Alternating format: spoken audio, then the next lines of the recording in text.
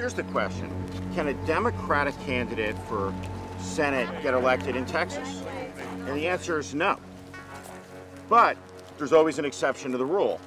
If the Republican incumbent is Ted Cruz, maybe.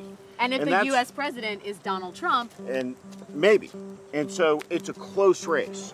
Beto O'Rourke is no doubt trying to capitalize on this moment and the division that has been sown largely by Donald Trump. He is running on a platform that is the antithesis of everything that Donald Trump is for. We are either going to be a nation of walls and Muslim bans and trying to make us afraid of one another, or we are going to be this big, courageous, strong, bold, ambitious people who put our differences behind us. And that, to me, is the Texas way. Very specifically, you're asking Texans to fire Ted Cruz after one term. What's your argument for those Republicans in this tribal era who have not pulled down a Democratic lever in a quarter century? Why you?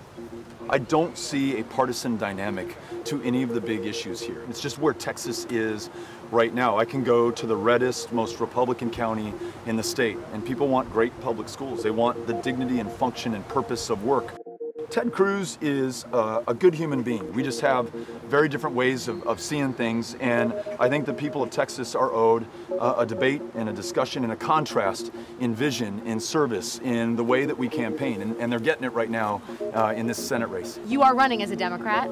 There has been talk among Democrats that they should pursue impeachment proceedings if they win back the House and Senate. Where do you stand on that? I think that this is a legitimate topic for us to be talking about. I have seen too much to think that this president is fit to serve this country in that office. Would you vote to impeach him right now? I would, yeah. As a senator, have you made your mind up about his removal from office? And what I was going to say, as a senator, we are each to vote based on the facts, based on the best interests of this country. And until I'm in that position and am able to hear the case made by each side, all the facts laid out, I can't give you an answer on that. And nor would you want me to.